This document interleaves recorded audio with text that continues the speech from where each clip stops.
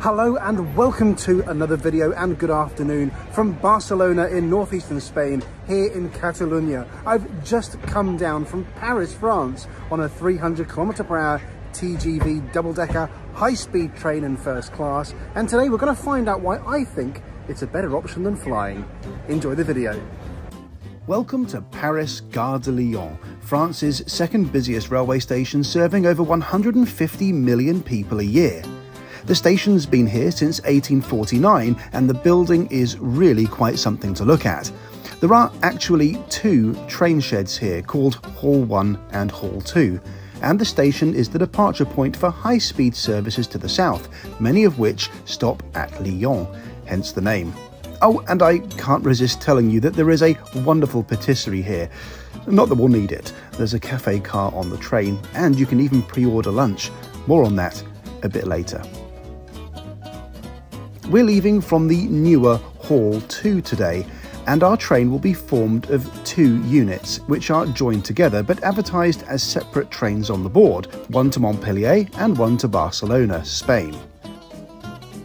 Boarding begins about 20 minutes before departure, and I'm afraid to say Gare de Lyon is typically chaotic, insisting on pre-departure ticket scans for over 1,000 passengers. For comparison, that's basically two Emirates A380 passenger loads all squeezing through in just 20 minutes.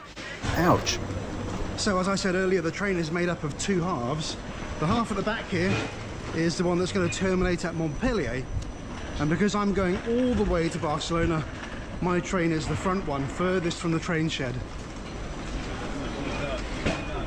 What is going on here? This isn't a great start. Boarding has stopped because of a suspect package on the train, and we'll have a 20-minute delay as a result while that gets sorted. But trust me, it gets better, and it's still better than flying. There's no security check, no need to check in your bags, and you get to see the whole route from the ground.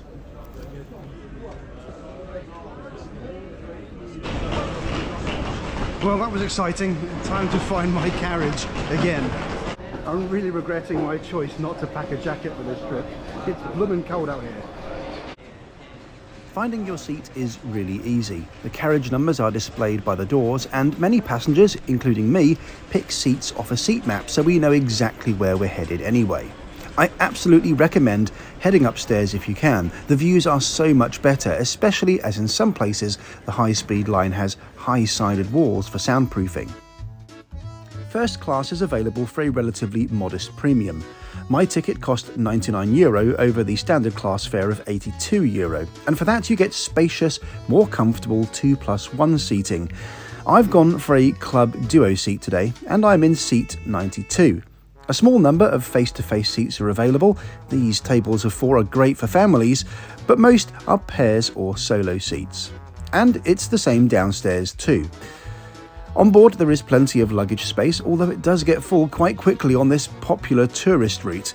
One downside of double-decker trains is the lack of overhead rack space too. I just about managed to fit my rucksack in on these TGV duplexes, but even a cabin case will be too big.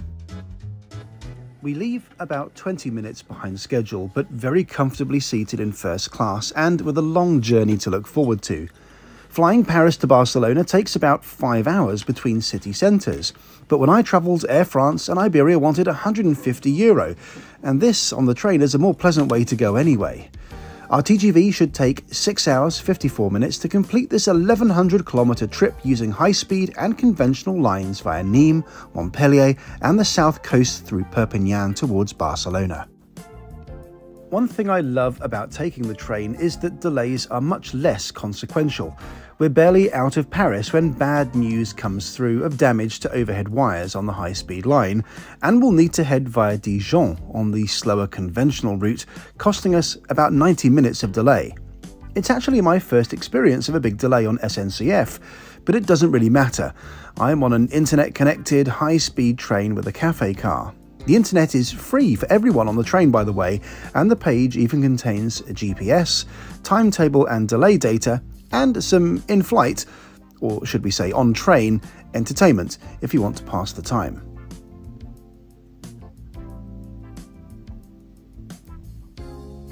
As far as the seating goes, well, you get a nice large table at these duo seats. Solos get a big flip-down one instead. There's a charge point for your laptop or phone, and the extra hour and a half can be used productively at least. The duplexes are double-deckers and far from the most spacious trains, but I rather love the cosy feel they have, and they're one of my favourite types of high-speed train to ride. The seats even have an electronic recline function too, if you fancy kicking back and relaxing. Remember, this ticket in first class was a third cheaper than flying economy. We soon top out at around 300 km per hour, and that is quite a speed. We're on the TGV Sud-Est, the first ever stretch of high-speed French line dating from 1983.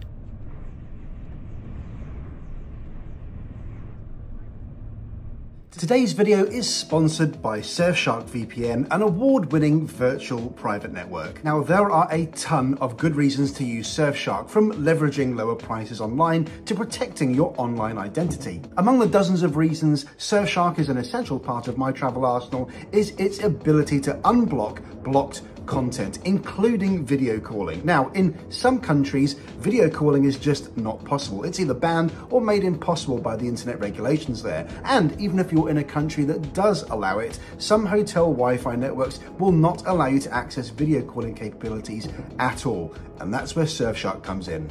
Just flick on the virtual location and hey presto, you can get into Zoom, Teams, or whichever video calling app you use and maintain your productivity on the move, or even talk to friends and family online. It's up to you, all the while staying safe while online. Surfshark is an incredible tool. It's my Swiss Army knife, and it's available for a special deal. Not only is it insanely cheap at the cost of less than a cup of coffee per month, you can also avail yourself of 3 extra months for free of Surfshark VPN by going to surfshark.deals/wingingit and using code wingingit at checkout.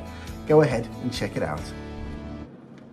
As we've been informed, there is a diversion, and we leave the high-speed line temporarily near Passy and trundle on the lower-speed conventional line via Dijon and Macon instead. Ladies and gentlemen, your attention please. We are actually crossing the Macon city. Then we will regroup the high-speed way, and we'll be able to tell you how many minutes delayed we've got. Thank you for your attention.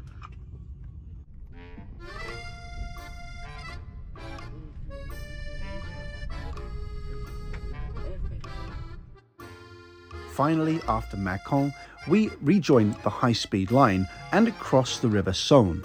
Incidentally, this bridge marks the dividing point between the departments of Saône-et-Loire and Ain.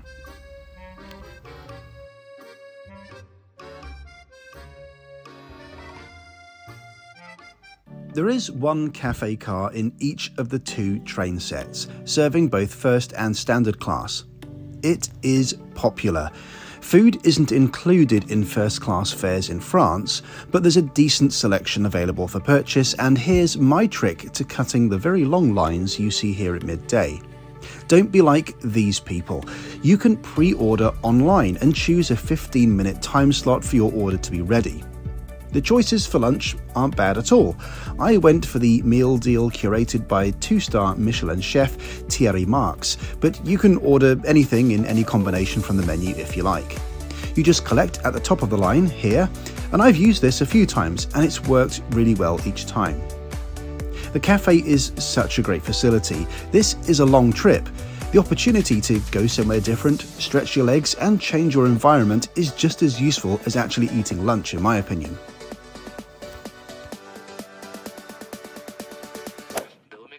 Your personal belongings with you. Mind the gap between the train and the platform. We all wish you a nice day. So here we are, finally at the first stop, Valence TGV station here. It's one of these strategic out-of-town high-speed stations on the TGV network, and we are 93 minutes late so far.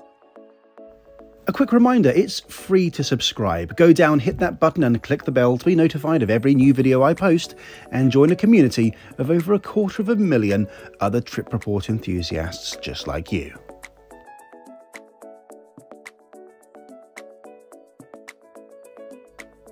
Our next stop is Nîmes, which has the nickname French Rome. It's almost unrecognisable from the France we've just seen. The change in vegetation and architecture to Mediterranean is really stark and hits you as soon as you enter the city. It's a city on my list to visit properly someday. The south of France could not be more different to Paris, and the coastal section for the next couple of hours is the real highlight of the trip.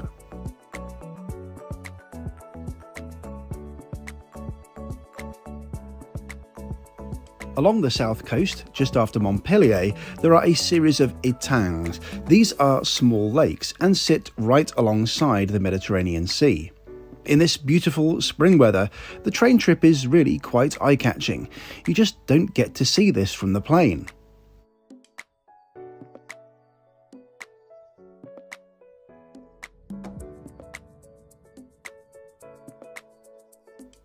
This part of the route is not yet fully high speed, but due to be upgraded soon.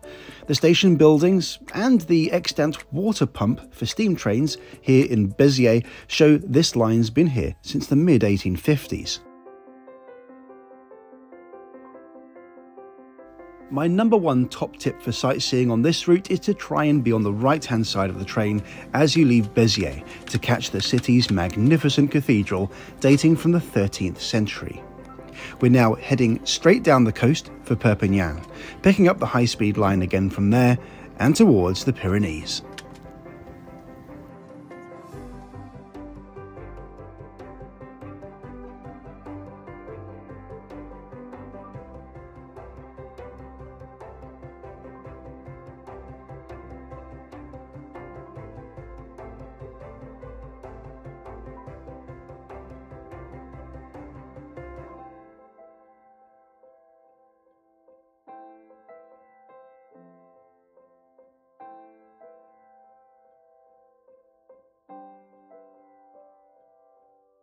This train used to take a more coastal route via Gare, a route still used by local trains, but the 5.2-mile Perthus tunnel opened in 2010, drastically shortening and straightening the route and linking Spain and France's high-speed network.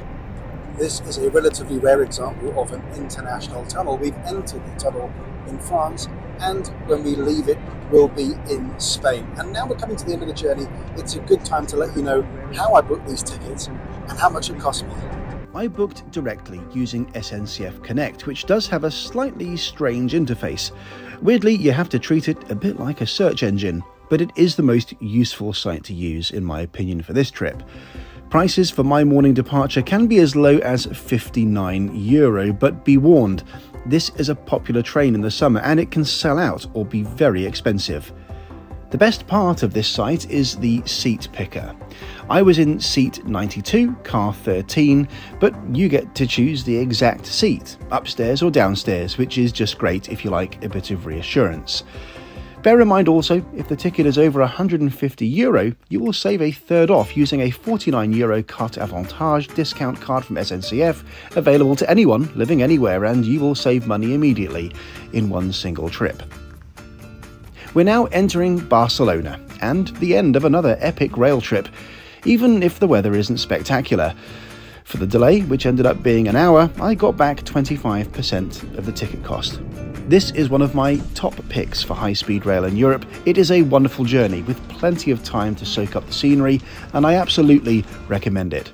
Thanks so much for watching, and thank you to Surfshark for sponsoring the video. Don't make your internet privacy a lottery, get an exclusive Surfshark deal. Don't forget to enter code WINGINIT for 3 months extra for free of Surfshark VPN. And now I've partnered with BrightTrip to bring you this practical guide to understanding trains in Europe, how they work, how they can work for you, and how you can use them to make the most out of your journeys.